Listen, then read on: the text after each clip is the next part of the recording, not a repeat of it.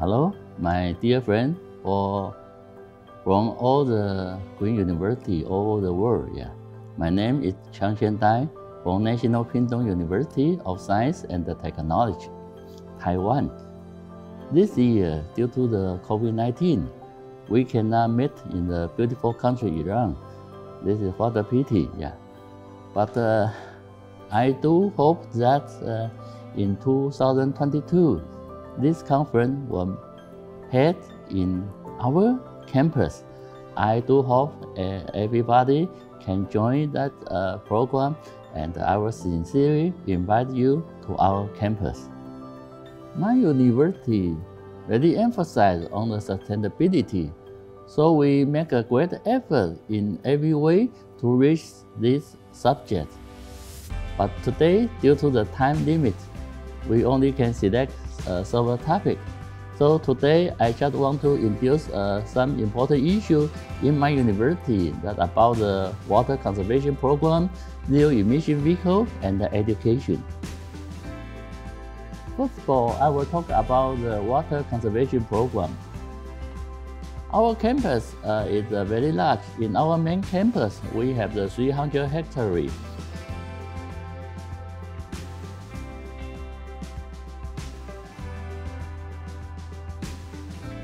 Our water sources from groundwater, mountain spring water, rainwater, and the most important is about the recycled water. Our goal is more than 50% of our water is come from the recycle. So we use a lot of way and to save the wastewater, so that we can reduce a lot of the water resource. For example, many sewage from the aquaculture and from the animal farm, that water we cannot directly drain that to the river. So we use a natural way and to purify that water and to let the pollution to limit as small as possible. The goal of domestic wastewater treatment plant is to repurpose and recycle water. The wastewater is purified with biological processing, and the treated water is reused again. This system helps restore the ecological system and create the waterscape that including different types of water and the plant life.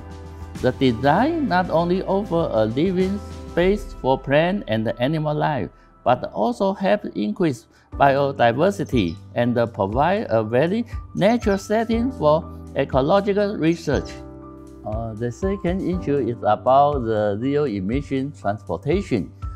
In my campus, we have a lot of means and to reduce the emission for the transportation vehicle. We also do a lot of research and to design the unmanned vehicle by electricity and the use for the agriculture. From 2016, we introduced a program and set a lot of variable stations so that the student can rent the bicycle. But you can see that the rent number is reduced every year. That is because my campus is located in here. So ride a bicycle needs a lot of physical. So the student not interested in ride a bicycle in the campus. So we use another way, and we introduce the electric bike. That is much more popular and for the students. So you can see the number to use this kind of electric bicycle is increased every year. Since 2017, we initiated the Demand Response Transportation System, DRTS, service on and off campus. The goal is to provide free and safe and convenient transportation services that are tailored for special needs. There are also free emission bus service students going between campus building and to train station. Working toward a more pedestrian-friendly campus, we construct 2 more pedestrian paths to encourage walking.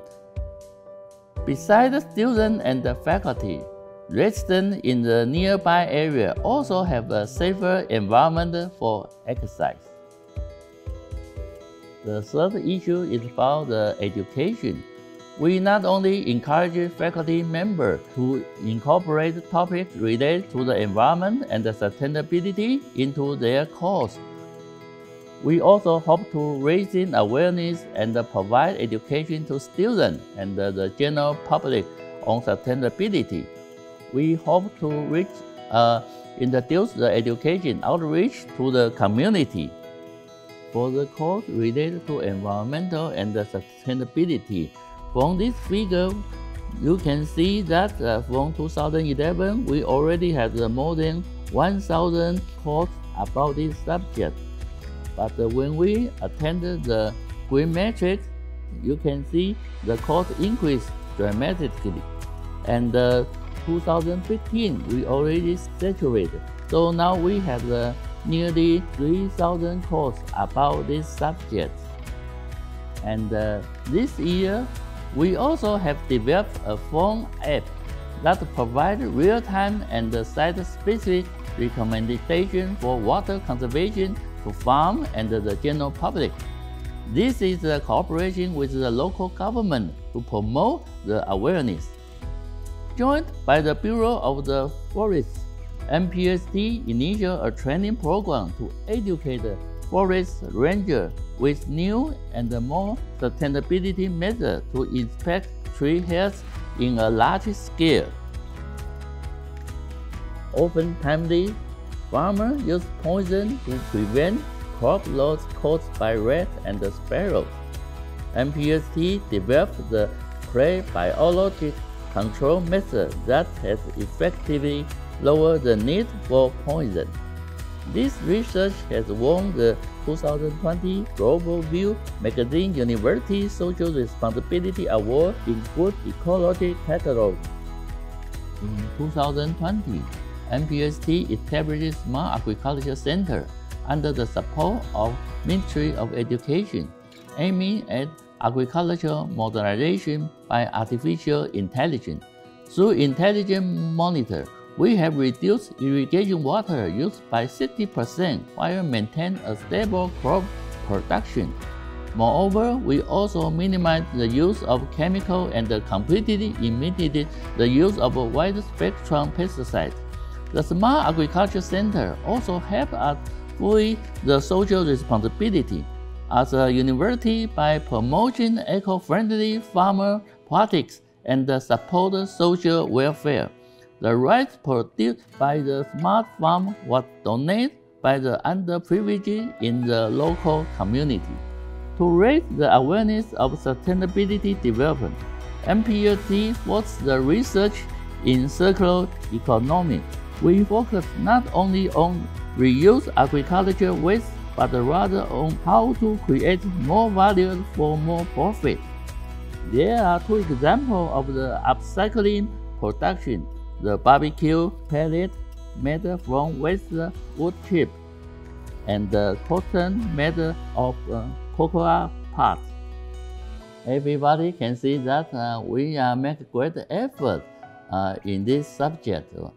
We not only to educate our students, not only to building our campus facility to reach sustainability, we also want to extend our research and to help the local community to reach this area, so that to purify the university social responsibility